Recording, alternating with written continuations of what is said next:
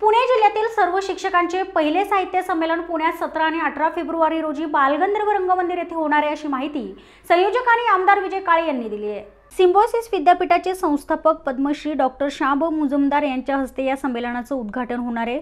अखिल भारतीय मराठी साहित्य संमेलनाचे माजी अध्यक्ष डॉक्टर सदानंद मोरे हे अध्यक्षस्थानी असणार आहेत।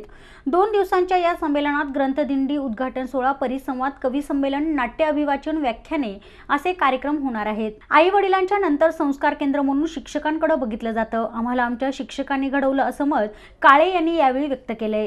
दिनांक 17-18 फेब्रुवारी म्हणजे या शनिवार रविवारी पहिलं शिक्षक साहित्य संमेलन आपण घेतो आहोत। बालगंधर्व या ठिकाणी ते आहे।